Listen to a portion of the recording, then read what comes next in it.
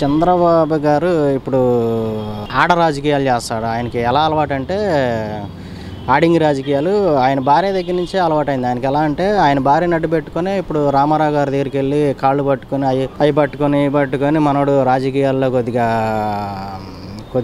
ఒక విధంగా చెప్పాలంటే రాజకీయాల్లో బాగానే శాసించాడు. రామారావు గారు ఉన్నన్నాళ్ళు రామారావు గారు చనిపోయిన తర్వాత ముందు కూడా మళ్ళీ ఆ తర్వాత లక్ష్మీపార్వతి గారిని పట్టుకొని కొద్దిగా ఆ పైరువీలు ఈ పైరువీలు చేసుకుని 4 డబ్బులు సంపాదించుకొని మెల్లిగా ఒక వర్గాన్ని కూడగట్టుకొని మెల్లిగా ఆమెకి వెన్నుపోటు చేసి శుభ్రంగా సీఎం అయిపోయాడు. ఆయనకి ఫస్ట్ నుంచి కూడా ఆడింగి రాజకీయాలు చేయటం అలవాటు. ఇప్పుడు మా ఎంపీ దళిత ఎంపీ నందిగాం సురేష్ గారి మీద కూడా ఆడవాళ్ళని పంపించాడు.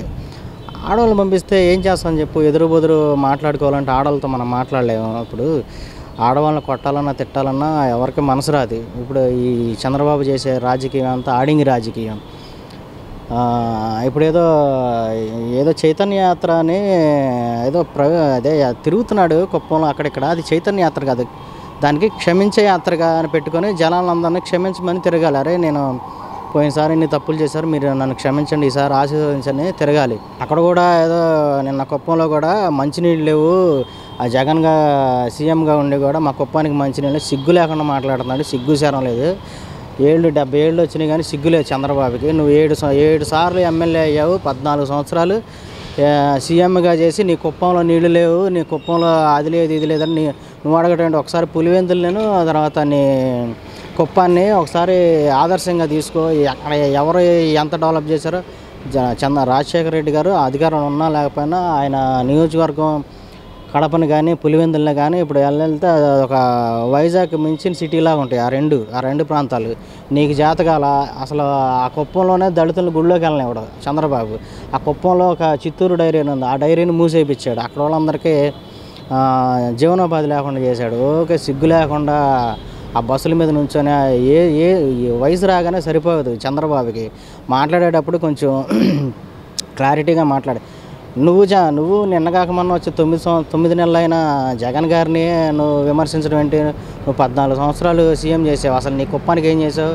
ఆ కుప్పం ప్రజలు కూడా ఈసారన్నా తెలుసుకొని ఈసారి వైసీపీ ప్రభుత్వానికి అక్కడ ఎమ్మెల్యేగా చంద్రబాబును ఓడించి వైసీపీ ప్రభుత్వానికి అవకాశం ఇస్తే ఆ కుప్పాన్ని మరో వైజాగ్గా మరో కడపలాగా గ్యారెంటీగా జగన్ గారు అభివృద్ధి చేస్తారు. ప్రెస్ మీట్ ద్వారా నేనేం చెప్తున్నానంటే జగన్ గారికి ఖచ్చితంగా నందిగాం సురేష్ గారికి ప్రాణహాని ఉంది. వీళ్ళు ఎలాగైనా నందిగాం సురేష్ గారిని అంతమొందించాలని చూస్తున్నారు. దళితులు ఎప్పుడూ గొడ్ల సాగుల్లో పొలాల్లో ఉండాలి, దళితులు ఎప్పుడు కాన్వాయిల్లో తిరగకూడదు, దళితులు ఎప్పుడు ఎమ్మెల్యేలు అవ్వకూడదు, దళితులు ఎప్పుడు ఎంపీలు అవ్వకూడదు, సర్పంచ్లు అవ్వకూడదు, దళితులు మంచి బట్టలు వేసుకోకూడదు, దళితులు స్పెట్స్ పెట్టుకోకూడదు, దళితులు ఖద్దర్లు వేసుకోకూడదు, దళితులు కారులో తిరగకూడదు అని మా తెలుగుదేశం సంబంధించిన వాళ్ళందరూ కక్ష కట్టారు. అలాగే ఆ విధంగానే ఇది రెండోసారి ఎంపీ నందిగాంగా సురేష్ గారి మీద దాడి జరగటం అది చాలా సిగ్గుపడాల్సిన విషయం. మేము జగన్ గారికి కూడా ఒకటే కోరుకుంటున్నాం, నందిగాం సురేష్ గారికి Z+ కేటగిరీలో మీరు ఖచ్చితంగా సెక్యూరిటీ ఇవ్వాలని కోరుకుంటున్నాం. ఈరోజు ఇక్కడ జరిగింది, తర్వాత వేరే రెండోసారి మూడోసారి ఇంకోసారి జరిగింది, ప్రాణాపాయం ఉందని ఖచ్చితంగా చెప్తున్నా. ఇదే కాదు, మన పిన్నెల్లి రామకృష్ణారెడ్డి గారి మీద లేదా రోజా గారి మీద ఇలా దాడులు జరుగుతూనే వెళ్తున్నాయి. ప్రభుత్వంలో మరి జగన్ గారు ఉన్నారో అర్థం కావట్లేదు, లేకపోతే చంద్రబాబు సీఎం ఉన్నాడో అర్థం కావట్లేదు, మరి పోలీసు వ్యవస్థ ఎలాగుందో అర్థం కావట్లేదు. ఒక గన్మ్యాన్ ఉన్నాడు, ఒక గన్మ్యాన్ 200 మందిని ఎలాగా మెయింటైన్ చేస్తాడో అర్థం కావట్లేదు. సో అలా కాకుండా నందిగాం సురేష్ గారికి మాత్రం Z+ కేటగిరీలో మాత్రం ఆయనకి ఖచ్చితంగా ప్రాణహాని ఉంది. ఖచ్చితంగా ఆయనకి సెక్యూరిటీ పెంచాలని మా దళితుల తరపున మేమైతే ఖచ్చితంగా కోరుతున్నాం. ఇంకోసారి మాత్రం ఈ ఆడింగి రాజకీయాలు చేస్తే మాత్రం చంద్రబాబుకి వాసిపోద్దని మేము చెప్తున్నాం. అన్నా క్యాంటీన్లో 100,000 కోట్లు తిన్నాడు ఎవరో చంద్రబాబు గారు, ఆయన అనునాయులు అందరూ కలిసి. అది అన్నా క్యాంటీన్ వల్ల ఎవడిగా ఉంది? ఎవడో ఆ రైల్వే స్టేషన్ దగ్గర ఆ ఫుట్పాత్ల దగ్గర వాళ్ళకి 2-3 తప్ప ఎవరికి ఉపయోగపడదు. దానిలో కోట్లు అయినా జగన్ గారు గోరుముద్ద అని చెప్పి ఆ తర్వాత కొన్ని చోట్ల ఓపెన్ చేశారు, ఇంపార్టెంట్ అయిన చోట్ల. అక్కడ గోరుముద్ద దగ్గర టిఫిన్ అవి కాకుండా డైరెక్ట్గా భోజనం పెడుతున్నారు.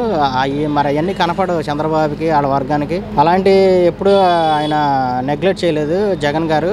అన్నా క్యాంటీన్ అని కొన్ని చోట్ల మాత్రం నిరుపయోగంగా ఉన్నాయి, అవి కొన్ని మూసేయటమే బెస్ట్. అంటే నా సలహా ఏంటంటే ఒక గవర్నమెంట్ హాస్పిటల్, ఒక రైల్వే స్టేషను, ఒక బస్ స్టాండు, ఒక జనాలు కొద్దిగా ఎక్కువగా క్రౌడ్ ఉండే చోట ఒక 4-5 చోట్ల అన్నా క్యాంటీన్ ఉంటే మంచిదే. వాటిని ఇప్పుడు గోరుముద్దగా పేరు మార్చి పెడుతున్నారు కాబట్టి అవి కొన్ని చోట్ల ఉండటం కూడా మంచిదే. దాని మీద కూడా రివ్యూ చేస్తే బాగానే ఉంటుందని మా అభిప్రాయం. సో జగన్ గారి పరిపాలన ఈ 9 నెలల కాలంలో చాలా బాగుంది. అన్ని పథకాలన్నీ కూడా క్షేత్రస్థాయిలో అందుతున్నాయని కూడా ఎప్పటికప్పుడు కలెక్టర్లతో వాళ్ళతో రివ్యూ చేస్తున్నాడు.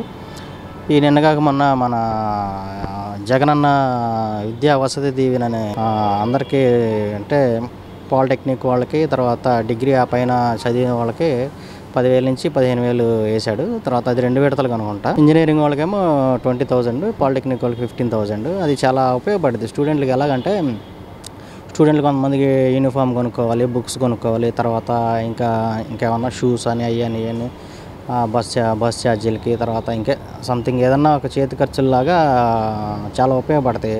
మ్యాక్సిమం నిన్న చాలామందికి 50% పడినాయి, కొంతమందికి ఇంకా ఈ మంత్ ఎండింగ్ పడతాయంటే. ఇట్లాంటి వాటి వల్ల పిల్లలకి ఇంట్రెస్ట్ వచ్చింది, తర్వాత బాగా చదువుకుంటారు. రేపు పొద్దున ఈ 4 years అయిపోయిన తర్వాత వాళ్ళకి మంచి పొజిషన్కి వెళ్తారు. తర్వాత పీజీ చేయటానికి, ఎంటెక్లు అవి చేయటానికి వాళ్ళకు కూడా ఇంట్రెస్ట్ ఉంటుంది. ఇదివరకు అయితే ఎలా ఉండేదంటే ఇంటర్ చదివిన తర్వాత చాలామంది చదువుని మానేశారు. మొన్న జగన్ గారు చెప్తూ కూడా బ్రిక్స్ దేశాలతో పోల్చుకుంటే మన వాళ్ళు ఇంటర్మీడియట్తోనే యువత చదువు ఆపేస్తున్నారని ఆయన కూడా ఆందోళన చెందాడు. అది అసలు అలా జరగకూడదు.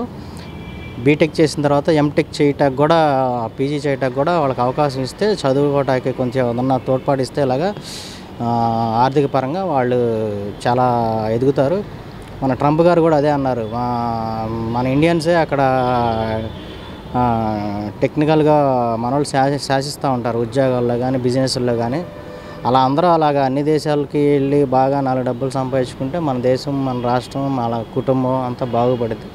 పథకాల విషయంలో మాత్రం జగన్ గారికి పోటీ లేరు, ఇంకెవరు పోటీ కూడా రారు. ఇప్పుడు అన్ని రాష్ట్రాలు కూడా ఒక్కొక్కళ్ళని ఐఏఎస్ని, ఐపీఎస్ని పంపించి ఆ దిశ గురించి, ఇంటింటికి పెన్షన్ గురించి, అసలు ఎలాగ స్పందన ఎలా జరుగుతుంది, ఏంటి అసలు ఎంత పకడ్బందీగా ఎంత సక్సెస్ఫుల్ ఎలా రన్ చేస్తున్నారని తను వచ్చి కోరుకొని వాళ్ళ ఫీడ్బ్యాక్ తీసుకొని వెళ్ళి వాళ్ళ రాష్ట్రాల్లో ఖచ్చితంగా ఇంప్లిమెంట్ చేస్తున్నారు. అది మాత్రం పథకాల విషయంలో మాత్రం హర్షించదగ్గ విషయం. ఈ వీడియో గనుక మీకు నచ్చినట్లయితే లైక్ చేయండి, షేర్ చేయండి. మరిన్ని వీడియోస్ కోసం మా ఛానల్ను సబ్స్క్రైబ్ చేయండి.